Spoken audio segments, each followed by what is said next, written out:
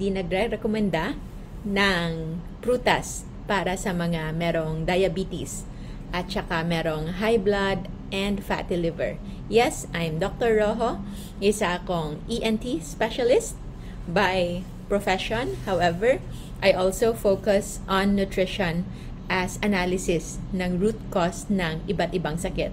So, personally, in my practice, contrary sa aking training when it comes to medicine proper, na yung prutas is already considered as the best food para sa gustong magpaka-healthy.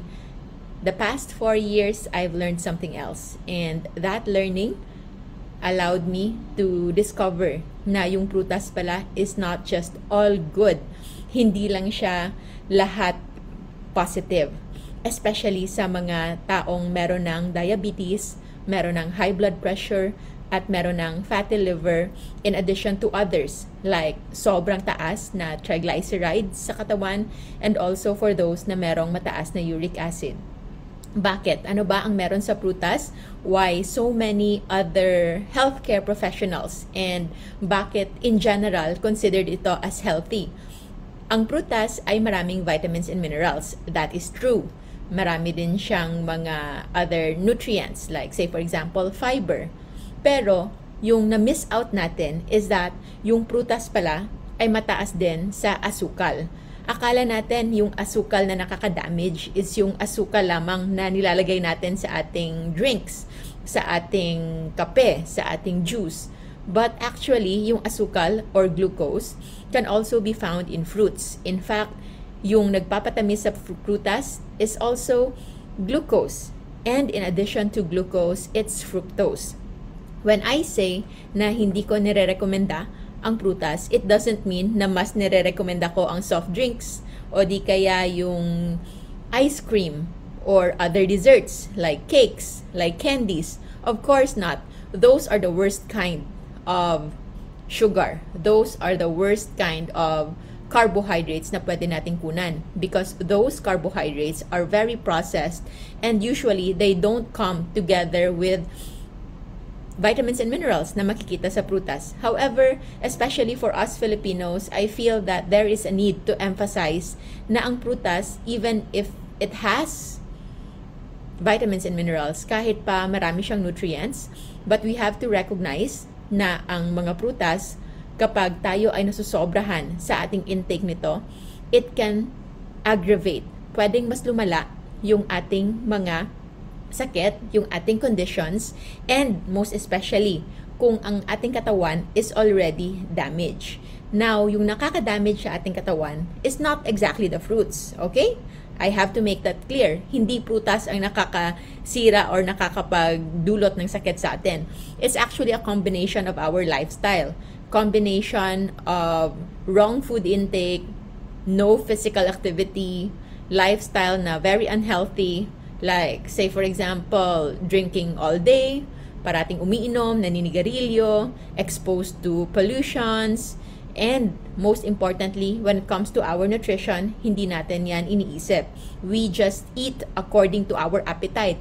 Hanggat meron tayong ganang kumain, we still eat and eat and eat. And those habits, yun yung nakakasira sa ating katawan. It leads to inflammation, it leads to pamamaga, and the moment that our liver, our kidneys, our organs are already jeopardized, nagkaroon na sila ng injury, then the addition of fruits in your food may not be the best.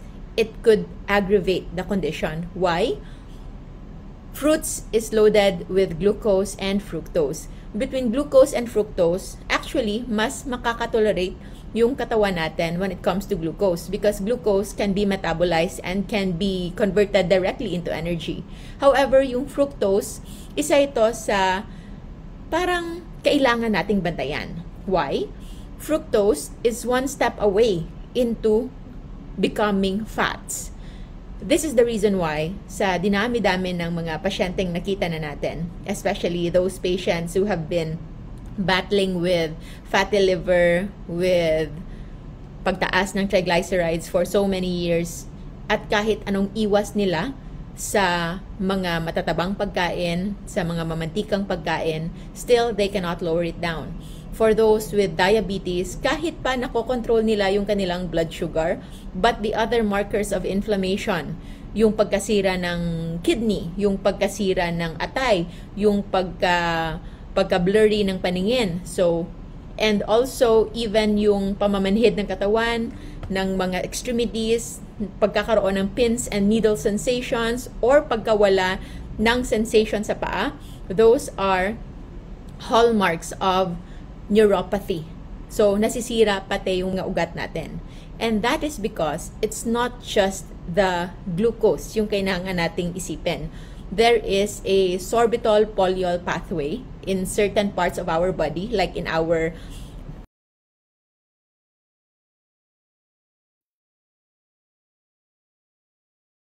mga blood vessels, sa ating mga nerves that are prone to injury kapag sobra-sobra yung fructose na naiimbak dito.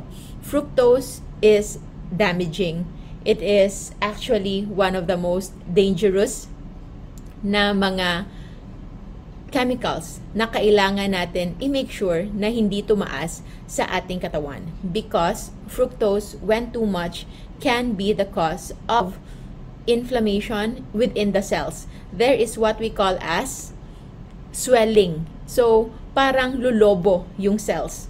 And that paglobo ng cells will be the one causing it. So, if you are always indulging on sweets, too much fruits, yung isang, anong tawag doon? Yung isang whole na saging, 10 pieces, 20 pieces, na uubos mo in one sitting, thinking it is healthy, or yung pagkain ng isang mangga, buong hinog na mangga, every after meal, or pagkain ng watermelon, na isang buong watermelon, simply because you think hindi siya ganon katamis, because it's just watery.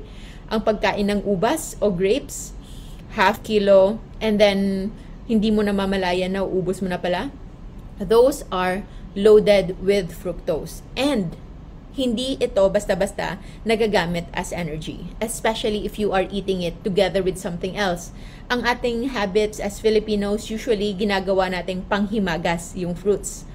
When we eat rice, and then may ulam, merong gulay, and then minsan, parang naging part na ng ating household to have drinks. Parang hindi enough yung pagkain na tubig lamang. Usually, naghahanap tayo ng pantulak. So, it can be in the form of soft drinks or fruit juices. And then, to cap it all, pagkatapos ng lahat ng ito, kumakain pa tayo ng prutas. So, that fructose and glucose is actually not going to become energy easily, but it will just pile up.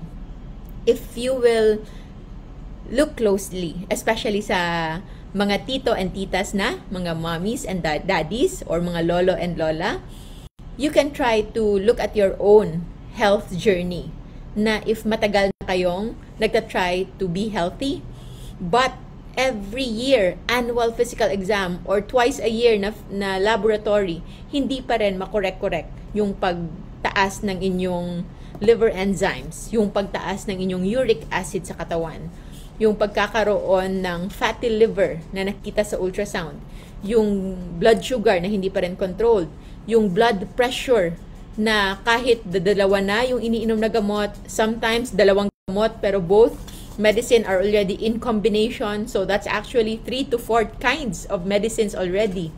And yet, hindi pa rin makontrol, but you are consuming a lot of fruits, then maybe this video is for you. You have to understand that fruit, although it has a lot of vitamins and minerals, pero it comes together with high glucose and high fructose. And for those na merong nangangailangan ng healing, yung mga pangangatawan na hindi na, kumbaga, as young and as fresh and as perfect as a healthy teenager, then maybe you need to consider cutting down on your fruits. Because if you want vitamins and minerals, pwede mong makuha yan sa gulay. Majority of vegetables will have similar amounts of counterparts when it comes to vitamins and minerals na nasa prutas, but walang kasamang glucose and fructose, because the combination of glucose and fructose is dangerous. Glucose will spike your blood sugar, it will spike your insulin, and then your insulin, when too much, can induce inflammation. Kaya nga yung ating fatty liver, yung pagkakaroon ng dyslipidemia or abnormal blood lipids, and also pagkakaroon ng hypertension or paglaki ng tiyan, pag-increase ng abdominal girth, pagdami ng visceral fat sa ating katawan. Ano yung syndrome na yon? It's actually a metabolic syndrome, yung tinatawag nating combination ng dahil sa insulin resistance. So, too much insulin can actually lead into metabolic syndrome. That is insulin resistance. Kasi yung katawan, hindi na ganon ka nagre-respond sa insulin. Insulin is not bad, pero hindi pwedeng panay na stimulate yung ating insulin.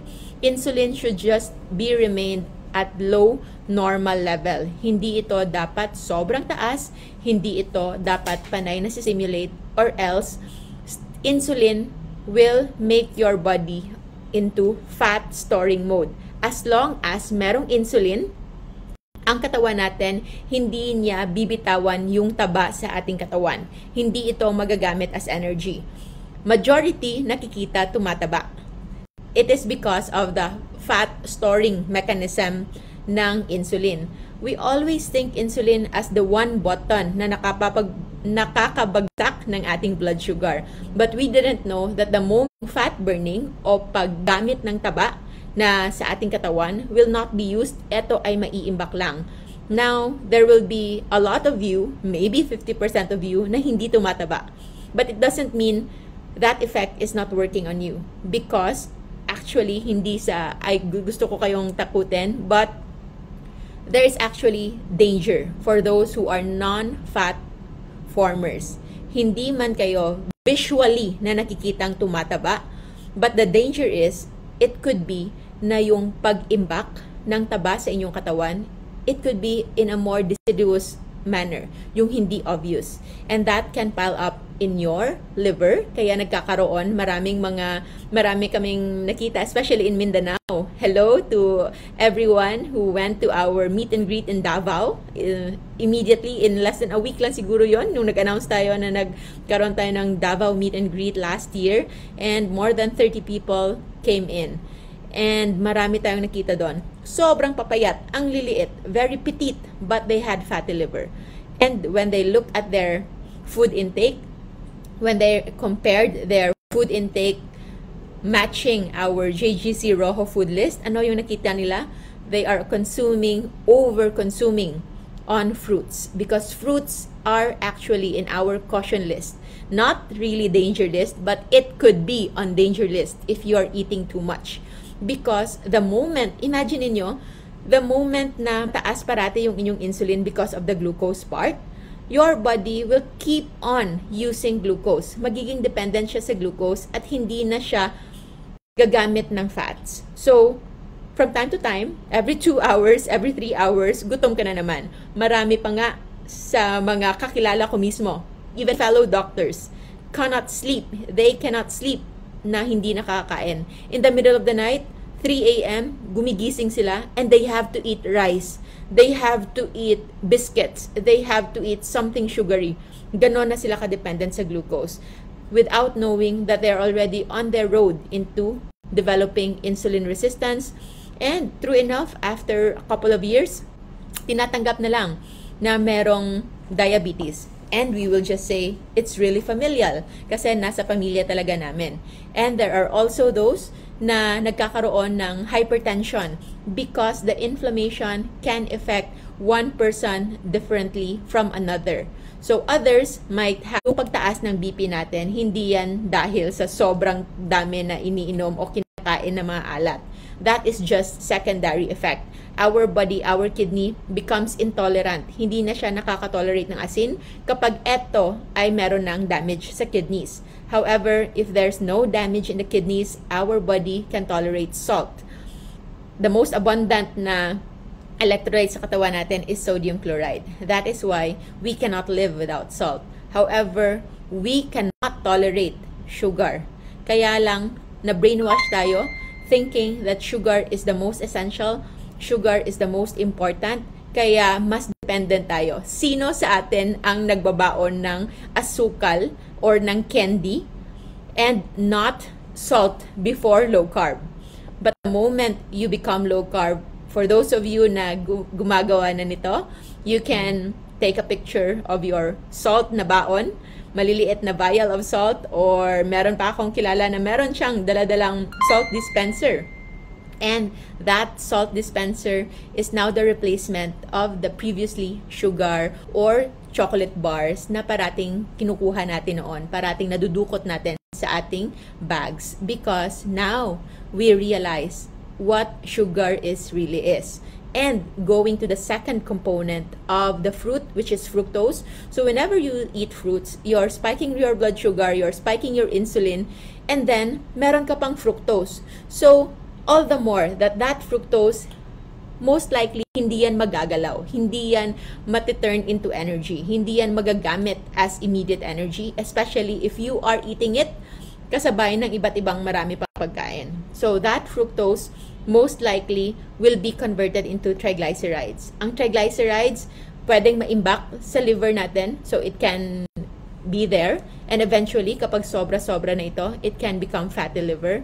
At kapag na-reach mo na yung capacity ng fatty liver, ng liver to become fatty enough, aside from further damaging the liver from fatty liver, it can be steatohepatitis, and hopefully, wag naman sana dumating sa liver cirrhosis, and hopefully, kahit nagka-liver cirrhosis, sana mapigilan bago ito maging liver cancer. After that one, it can go out in the system. If meron kayong capacity to store fats, sometimes tumataba, but others do not have that capacity na tumaba. But they have that tendency to store fats in the dangerous places. Yun yung tinatawag nating visceral fats. Those are the fats na nakakover sa mga tiyan. That is why marami sa mga hindi tumataba, but you know, they are eating unlimited rice, they are over-consuming breads at panay prutas all day, every day. You can see them na kahit payat sila, pero yung tiyan nila ay malaki. Lumalaki yung tiyan. At yun yung before, pinagtatawanan lang namin yan. I have close friends like that. At when we were younger, we don't know any better, tumatawa lang kami na kapag siya ay nag-overeat, yung lumalaki niya, yung tiyan lang, but hindi yung katawan. So parang butete, parang hindi talaga siya normal kung tingnan. And now we realize that could be dangerous because that could be build up of visceral fats sa loob ng tiyan. And when it comes to cardiovascular risk, yung pagkakaroon ng heart attack, pagkakaroon ng stroke, the correlation is not on generalized obesity. Meron ngang mas kakaunti pa yung risk of heart attacks, of stroke sa mga generalized obese, yung mataba ang kamay, mataba yung paa, mataba lahat, as compared to someone na payat pero sobrang laki ng tiyan. It is the central obesity o yung paglaki ng tiyan that is more damaging, that is more problematic when it comes to cardiovascular health, and dun pwedeng mag-imbak, dun pwedeng maiimbak yung sobra sa fructose na pinagkakakain natin. So again, I am not saying na hindi na kayo o wala nang pwedeng kumain ng prutas, but if you feel like you need healing, meron kayong kailangan i-correct sa inyong metabolic health, sa inyong laboratory values, when you cannot say that you are 100% at the top of your health, when you cannot say na for the last 5 years, ngayong panahon na ito is your healthiest self yet, then maybe you might consider taking a break from fruits. If you really want the vitamins and minerals, the bulk, you can replace them with vegetables instead. And hindi rin tayo mabubuhay sa vegetables lang. Yes, we can live kasi marami namang vegetarian and vegan, but a balanced food intake will need proteins, and the easiest and the most bioavailable kind of proteins will be coming from meat. So to simplify, kung gusto mong kumain ng balance when it comes to balanced diet, we have a different definition of balanced diet. It is not the platong Pinoy na may kanin, maliit na ulam at merong gulay at merong prutas. Our balanced diet is a plate full of enough proteins with healthy natural fats. So, for example, pork chop. It might sound not healthy for many, but I'd rather go for pork chop than a vegan meat, than a veggie meat, than, say, for example, a whole plate na puro beans lamang. No, I'd rather have meat, any form of meat or seafood, any source of protein na merong natural fats na kasabay, together with or without vegetables. So, vegetables for me is optional, and for those of you who don't feel like it's enough to eat meat alone, then you are free to add vegetables. Just be careful with the oxalate contents ng vegetables and the antitoxins na kasama rin ng vegetables, because some people might be sensitive with all of those, and that sensitivity might lead to other problems. Like, say, for example, too much oxalate can actually lead into higher risk of kidney stone, the very, very bitter forms of mga vegetables na although healthy, but it can have oxalate build up sa inyong katawan. But that is another topic for another time, and that is also the focus of our ongoing masterclass right now on CKD, chronic kidney disease, hyperuricemia, and also gout and kidney stones. If you wish to know more about that, nandyan po yung mga admins natin to help you with our enrollment process if you wish to know more about it. But anyway, when it comes to fruits, you might want to consider taking a break, at least until such time that you're already at the top of your health. And when you are already at the top of your health, congratulations, you may add fruits into your low-carb lifestyle, but do it in portions. A half slice of whatever fruit you choose, that would be already enough in a day. Because if you overconsume a regular Filipino tropical fruit serving, like isang maliit na pineapple lang, that can already give you an equivalent of 2 to 3 teaspoons of sugar naman mo. And only you can tell if that fruit is really good for you, and if it's really something na kaya mong i-take in whatever amount that you feel you can take in. You can own your health. You can see which one will work for you and which one will not work for you. If you wish to know more, we have a masterclass for this one, or you can just watch our videos, especially in YouTube. If you wish to know more, marami na po tayong ginawa dyan. For those who have questions like on certain kinds of fruits, or kung bakit yung fruits ay pinagbabawal natin, especially for those na meron ng diabetes, for those na meron ng fatty liver, for those na meron ng hypertension. If this video is not enough, we already made a lot of videos about it, and I hope you will learn more. Marami na rin pong doktor, but mostly abroad-based sila, US, European, Australian-based. But even if they are foreign doctors, the human body is still the same. The problem nga lang sa ating Asians actually is hindi tayo capable of becoming really big. Konti lang sa atin yung merong capacity to really become morbidly obese, obese class 1, class 2. Marami sa atin yung nasa stuck into TOFI. TOFI, T-O-F-I, thin outside but fat inside. Yun yung usual sa mga Pinoy and other Asians, wherein ang BMI nila ay within normal range, but if you look at their visceral fat, sobrang taas ng kanilang visceral fat, and it's because marami na ang nasustore up sa kanilang tiyan. They look like they are alcoholics, especially sa mga mommies, sa mga titas natin na hindi naman umiinom, pero yung tiyan, yung iba, parang buntis pa din. And it's not body shaming, but we just want you to become healthier, because having a bloated, always increased na abdominal girth is a signal that something is wrong. Pwedeng merong myoma, pwedeng merong malaking matres, or pwedeng visceral fats na nag-stored up, na sumusobra na, manifestation already of inflammation sa katawan na kailangan nating i-address. So, yun lang muna for now. I think I need to go. Maraming salamat to everyone na sumusuporta sa atin. This is your Diet Doctor, Dr. Josephine Grace Chua Rojo, and always remember to stay low carb so that we all stay safe. Maraming salamat everyone. Have a good night. Have a good day. Goodbye.